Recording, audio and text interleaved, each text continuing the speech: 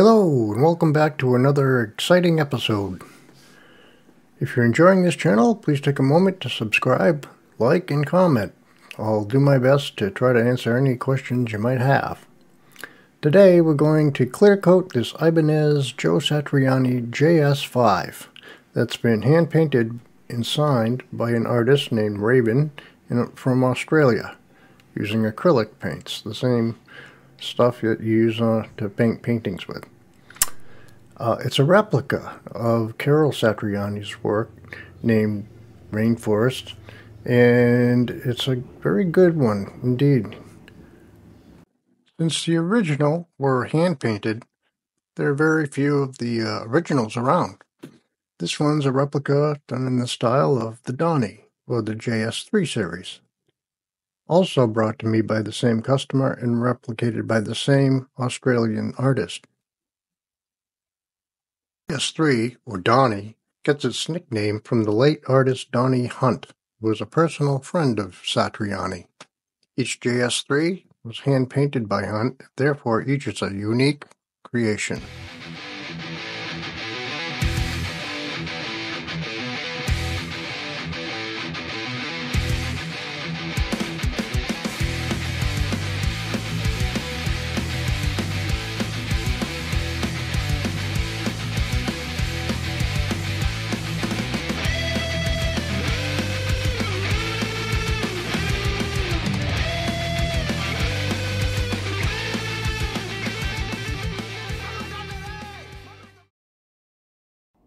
To give this one the same treatment as the Donnie. Shipped all the way from Australia in bubble wrap, it arrived here in perfect condition, but it's going to get a nice protective finish of 2K. We're going to assemble it and set it up as well. On this one, we're also going to refinish the neck, which had a black face and silver logo, and do it in natural maple with a black logo.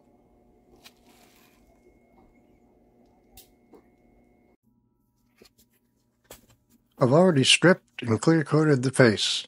The logo is a vinyl laser cutout transfer that's very thin. The decal is burnished with a credit card to ensure it's fully adhered.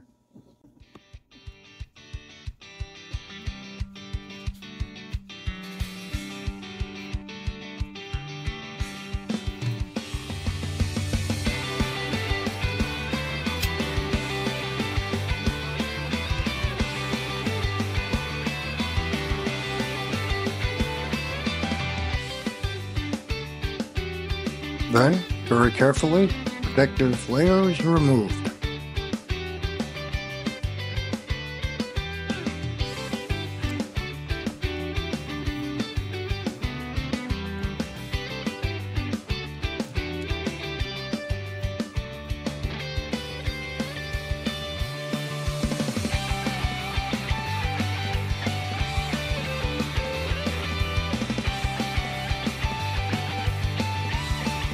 Now the face of the neck is ready for a couple more clear coats.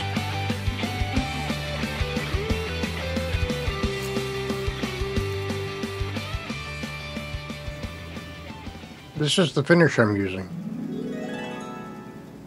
It's a 2-part polyfinish. I spray very lightly at first and then let it flash off a bit before I apply heavier coats, just to be safe and avoid any potential chemical reactions. Different from nitrocellulose-based finishes. Because it's 2 parts, it cures more like an epoxy. Part A and Part B equal Part C. With nitro, you must spray many coats to get the same results. Nitro is basically solids dissolved in solvents. When the solvents evaporate, it leaves behind the solids. That process can take a couple of weeks, whereas poly is ready to sand and buff the next day. Wet sanding is next. It can take several hours to wet sand and a couple of hours to buff it out on the buffer. I start with 600 grit, 1000 grit, 1500, 2000 grit, 3000 grit, and 5000 grit sandpaper. Yes, that's a lot of time and work, but the results are definitely worth it. These 3M Trizac pads have been a game changer for me. They're expensive, but you can use them over and over, and if you take care of them, they can be reused indefinite amount of time. They have a nice foam backing as well, which helps prevent scratching, like paperback abrasives. Paperback abrasives are fine and necessary, but I found that if you're not careful in the way you use them, it's possible to put deep scratches into your hard work caused by the edge of the paper. The 3000 and 5000 grits will erase those. It makes the final buff much easier. Here's a little tip when wet sanding. I add a little dishwashing soap to my water. It lubricates the paper and helps it stay clear of finish particles and extends the life of the paper. It also makes sanding go a little smoother. Let's talk about buffing for a minute. With 2K, I use Menzerna compounds on the floor-mounted buffing machine, running at about 1400 RPM, starting with a heavy cut, medium cut, and final cut compounds. I'll then chase it with a swirl mark remover. With nitro finishes, I use a slower speed around 7000 RPM to 10,000 RPM at most. I could do a whole video on sanding and buffing alone, and I think I will, because it's a subject that a lot of people would be interested in. Here I'm starting with a heavy cut compound and then moving to the final cut compound to test if I missed anything. It took about an hour to buff this one. Going back to touch up and sand spots that I may have missed or needed a little bit more sanding.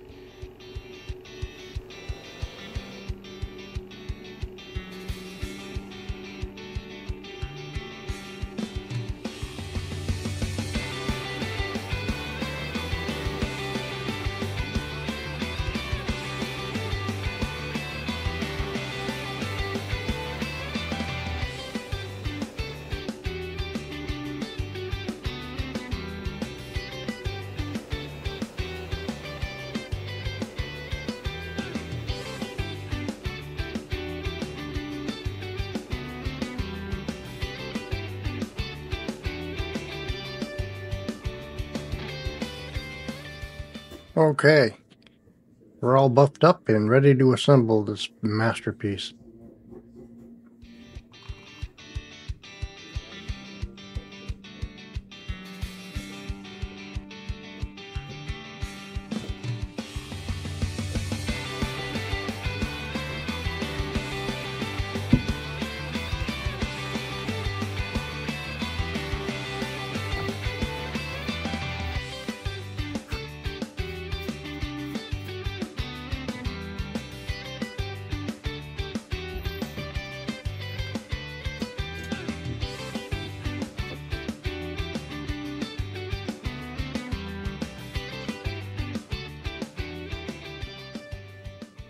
Here's another tip I learned from one of my mentors.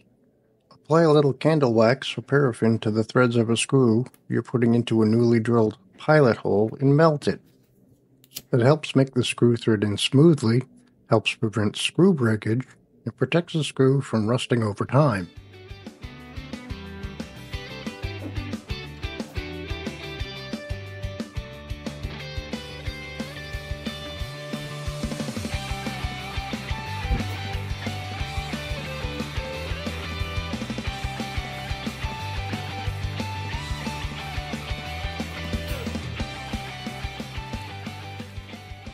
When installing the tuners, and especially after refinishing, it's prudent to carefully check that the barrel of the tuner can be inserted into the hole without a fight. You want a nice tight fit, but not too tight. Forcing the tuner into the hole that has a lot of finish buildup and finding out it's too tight can lead to chipping of the finish around the hole when trying to extract it. The reamer or countersink should be on hand. In this case, it wasn't needed. Take care when tightening and threading bushings to the tuner. On a new finish, even though it's buffable, it can still be a little soft when it comes to the bushings, so just fingertip snug for now. Time for the electronics. Let's see if I can do this without screwing up.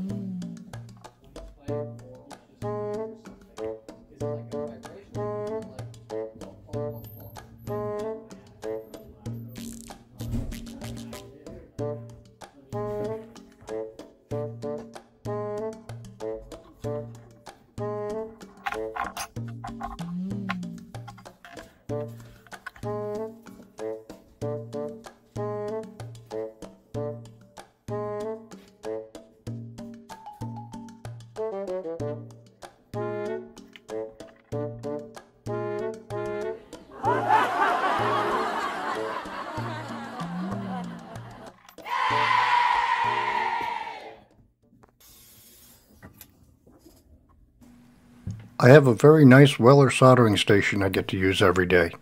But if you do not, there's some affordable options out there. I was pleasantly surprised with some of these inexpensive small soldering irons I got on Amazon. I have one at home and it's still chugging away. It's 60 watts and up, and for about $10 to $25, you can get something like this, alone or with accessories. It'll get the job done in a pinch. Remember, the more power, the more better, especially when soldering something that absorbs a lot of heat, like that spring claw.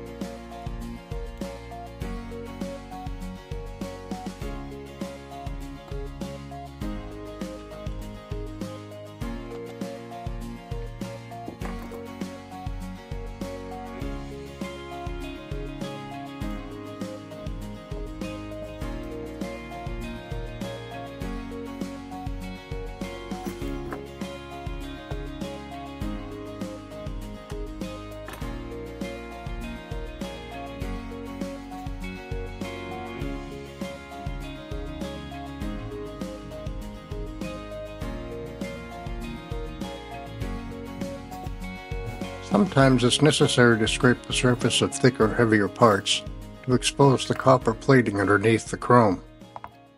That will help promote the adhesion of the solder to the metal. You must get the temperature of the metal hot enough so that the solder flows and becomes shiny. Even my Wella can struggle sometimes with larger parts, so I keep some plumber solder on hand to help things along.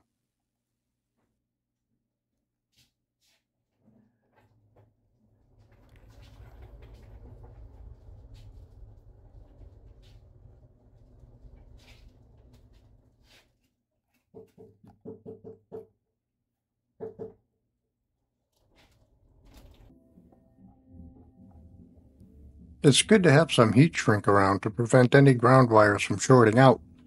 It helps keep things nice and tidy. I often see factory wiring jobs with way too much slack. All that extra wire can invite unwanted noise and hum, like a big long antenna. Well, there she is, all assembled and ready to go. I apologize for not going through the rest of the assembly and setup, but my phone ran out of storage. We'll be upgrading the camera situation pretty soon. If you learned something and want to see more, please remember to subscribe, like, and comment. I try to respond to all your comments, questions, and ideas. Well, that's it for this episode. Thanks for watching. And for a consolation prize, I'll subject you to a little final footage recorded on my tablet. My lame guitar playing in a busy shop. God bless. Bye-bye.